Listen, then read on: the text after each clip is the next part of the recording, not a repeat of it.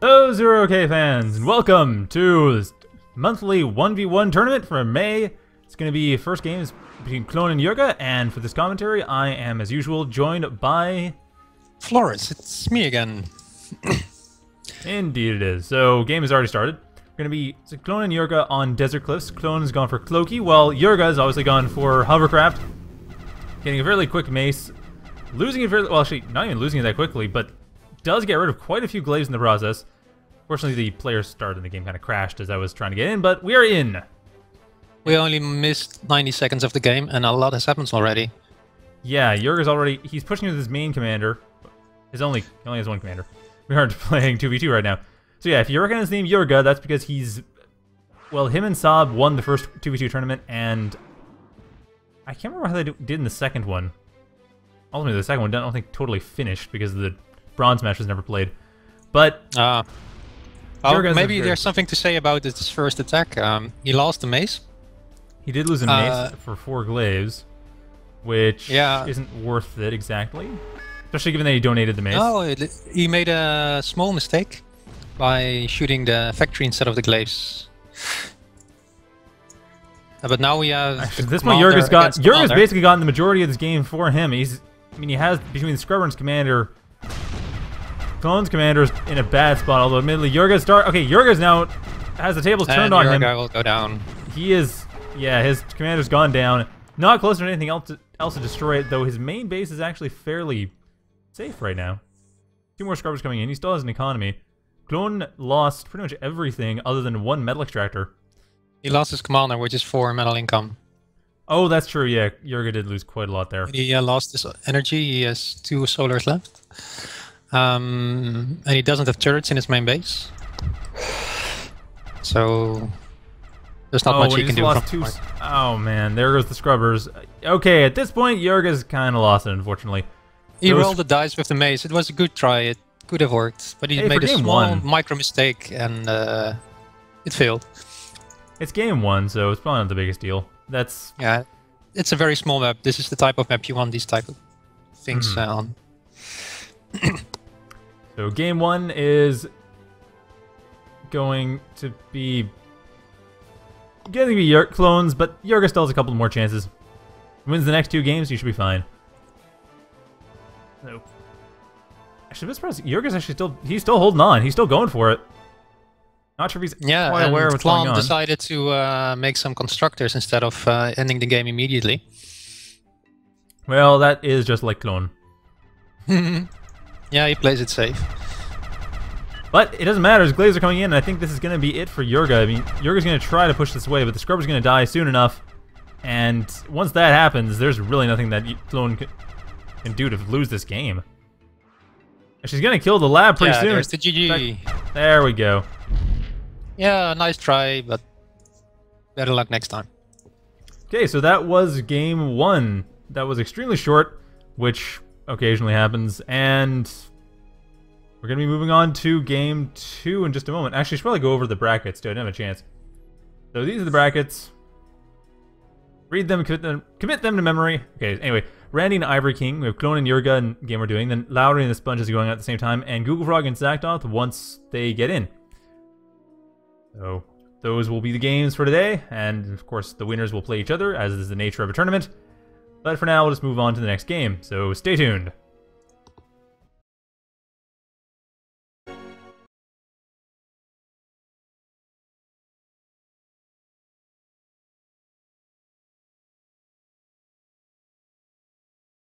Or now.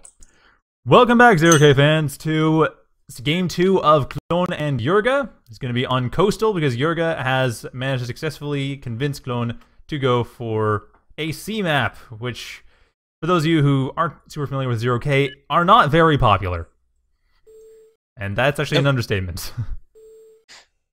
It's still very much a work in progress, with new units, new movement, new factories, etc., etc. Yeah, but we'll see. Klon going in for a shipyard. The best way to test this is with a tournament game. Sure is. Klon going for shipyard, and amphib plant for YurGa, and yeah, I think YurGa's probably got this. Spam those ducks. No, he's making a hunter that used to hard counter ducks, but I have absolutely no idea how this game works out nowadays. I haven't kept up with the changes. Well, let's see. I don't know either. The last time I played, Hunter would be a good choice last time I played, although you'd need a few numbers. Let's see, 1700 health compared to the 400 damage of the duck should be fine. It's more about the range, I guess. And oh wait, no, ducks only them? deal 200. Oh, ducks deal 230 damage now. They were nerfed hard. Wow. And down goes the first duck. Well, okay, so we know that all. So Hunter is definitely a hard counter to ducks. Ducks are not a hard counter to mexes anymore. Mex is still being at 400 health. Used to be that it was 400 damage for the torpedo, and that was just death. Now, another interesting thing to point out is the commanders. I'm not sure if they prepare their commanders for water games, if they loaded on torpedo launchers. They can't. Torpedo launcher no longer exists. It was destroyed with, or was removed with the E-cell change. Really? Yep, torpedo launchers are no longer a part of the game. Keep up with. Okay, then I'll leave the strategic analysis to you. But that's what you do. That's what you're here for. Well, okay. So what are they going to do with their commanders now? Well, make torpedo launchers. Yeah, that's the best thing to do. I mean, the thing is, their commanders are still underwater, and that's kind of difficult to spot. Although with a hunter, I think I don't remember if the hunter has. Does the hunter have any vision? No, it doesn't look like. Well, okay, I can't tell what the hunter has yet, or because Klon has not gone in far enough. But I'm pretty sure it does have sonar. Which means it will be able to find YurGa's commander. There's no easy way to fight back. Although it's harder for Klon. I mean, YurGa has to deal with the ships, but at the same time, Klon can just he can't even go in the water at all thanks to the ducks, and even out of the water he has to worry about things. YurGa, at least, he can go back into his base if the ships are getting too oppressive. I think with two hunters, he'll be safe for a long time. He can claim all the resources on his side of the map, and he'll have an economic advantage for a while. Yeah, I can see that. And then he can play from there on, and I don't think those torpedo launchers are even necessary. Well, we'll see what happens. I think YurGa's going to be attacking from land as best as he can, just to avoid the hard counter. He's stalling on energy a bit, and he's not prioritizing the mexes he's building. He is stalling in energy, but so is Klon, actually. Though Klon is pushing more into production. He's got even metal and energy. Yeah, YurGa pushing forward. He's taking the forward mexes. Yes, he wants to make sure he gets the center of the map. Getting those ducks as well. Dropping the ducks back into the water, though, not too close to the... Well, too close to the urchin, that's for sure. Urchins one-shot ducks as well. Wow, ducks have been nerfed hard. They get one-shotted by everything Klon has now. Pretty much, yes. So at this point, we're going to have to see probably boys or... Boyo is on those little islands. It's scallops, nice. Actually. Scallops could work, I think. What's the range on them nowadays? The scallop or the boy? The scallop. Okay, the range in the scallop. 300 and 460 for the 460 for the torpedoes. Yeah, 460 underwater, 300 above water. Ah, okay. So they outrange the hunter now. And the boys are at least dealing some damage, though that. And Klon spamming turrets to shoot at land because he doesn't have anything else. Okay, so Swordtail pointing out that the hunter actually got a speed, AoE damage buff and a range nerf. That was the big change. And it sure did get a damage buff. My goodness, it's 450 damage in one shot. That would have one-shotted ducks before ducks got their HP dropped down by half. YurGa cannot keep up with the turret push now, and he's no, using he a lot can't. of He's got to move back. This deck. And that's time wasted with his commander and resources wasted on the island. Well, at least it's a short first round. He doesn't take the LT out with his commander. He doesn't want to take the risk. Well, that's not surprising. I gotta be honest, I'm not... HLT, this is the last position. That's not something you can hold at this point. Yes, there's a stinger being built up that will not last at all. At the same time, we do have Klon coming in with the hunters to the north. Gonna get rid of all these ducks and get rid of the Amphibious factory soon after, from the looks of this. Klon does have his first Crusader out now. Okay, that's game. That's not yet. Given it takes on this map. A while to...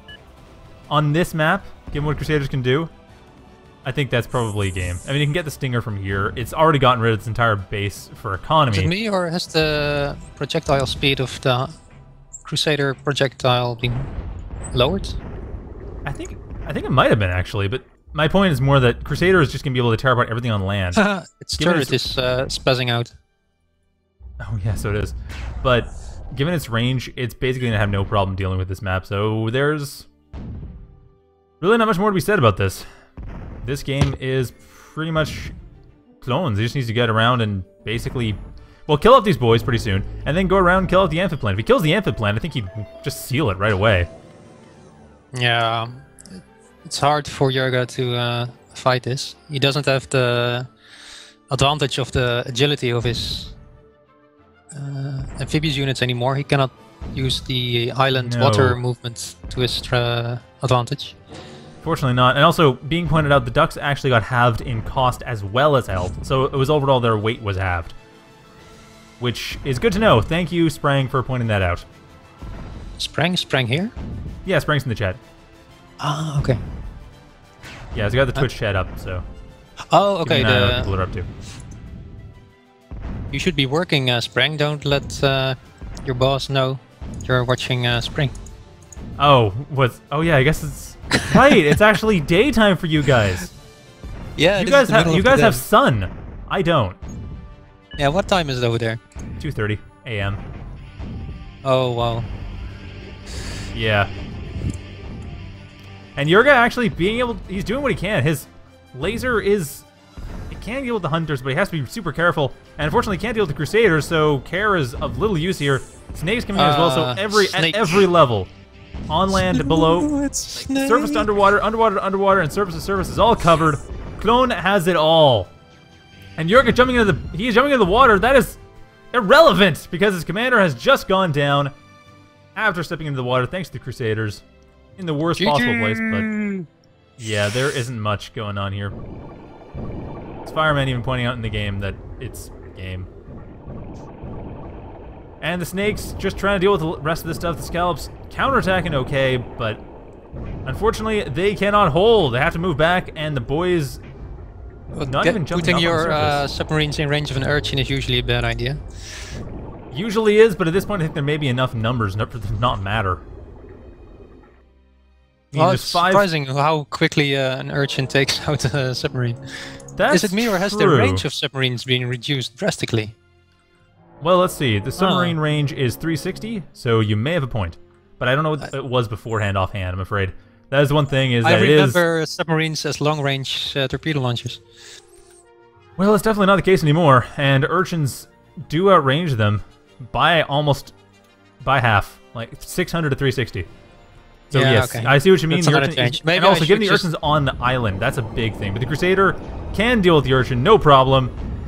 As the snakes tear apart the entire amphib force, down goes everything in the water. Although the boys making the smart choice of getting above water, actually going to take out the Crusader, or not quite. The Crusader managed to get out of the way just in time. Close though, very close. And the boys, will try to do what they can. The Crusader has gone down. The Scallop's getting on land, and unfortunately not able to deal with the snakes too easily. More scallops being pushed out, but even then, that's still 280 metal per, and they aren't doing the best job against the snakes. Just numbers game at this point, and YurGa's pretty much lost that war. That being said, though, his economy has actually managed to get decently strong in the meantime. Still 28 metal to 44 metal for Klon. Yeah, the Geo is helping him a bit with the overdrive. It is. Geo is actually helping quite a lot with overdrive. It's just not connected to every single mechs, which if it were, that would help quite a bit. A couple pylons, that would help, but I think at this point YurGa's way too focused on this front line, which makes a lot of sense. Of course he'd be focused on the front line. That's where everything's happening. So 4 snakes, 3 Crusaders, 4 Crusaders, and 2 hunters coming in against about 3 scallops and a boy. There is no way out of this I can see for YurGa right now. Klon's just pushing in. He's going to be able to tear this apart. Getting rid of the caretakers right away. Going to get rid of the amphib plant soon after, and then basically from there it's going to be game. I mean, Klon, the only weakness he has right now is that he doesn't know exactly where everything is. He does have radar. No, now he's got line of sight. He knows everything. There is nothing that can be done here. Klon has this game. Gonna get rid of the amphib plant. Gonna get rid of the caretakers. Probably first. Yep, there's caretaker 1, and doesn't matter. YurGa throws in the towel. Not a bad idea, but I think YurGa may have been a bit too cheesy in the second game. The first game, it made sense, but the second game... No, the Amphibious was a nice idea to try it on the map. It was. I mean, it's definitely a good way of trying to throw your opponent off. If you think you have a way of beating him on a map that's really unfamiliar. People don't play C maps at all, so if you have any practice in C maps, I could see that. Definitely worth doing. It's just for game 2, it's maybe a little bit too risky. Doesn't matter, though. The hunter just stopped his lap. It just stopped flat it out. Dead in the water. Yes, good to know. So for now, I guess we'll figure out what the next game is. I think Lowry and the Sponge is still ongoing.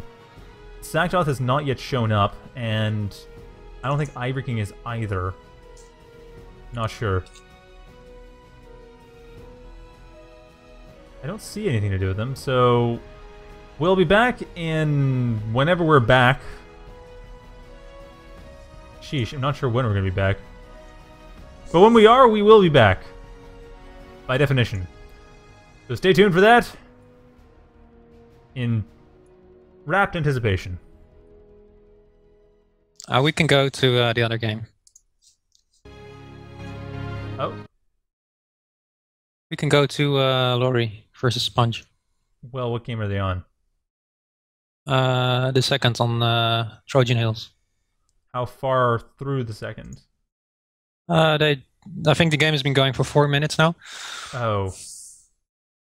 Well, there don't seem to be a lot of other options. So, yeah, we'll be back with that right now, I guess. Not much we can do. To recap the 5 minutes. So, yeah, I should check who won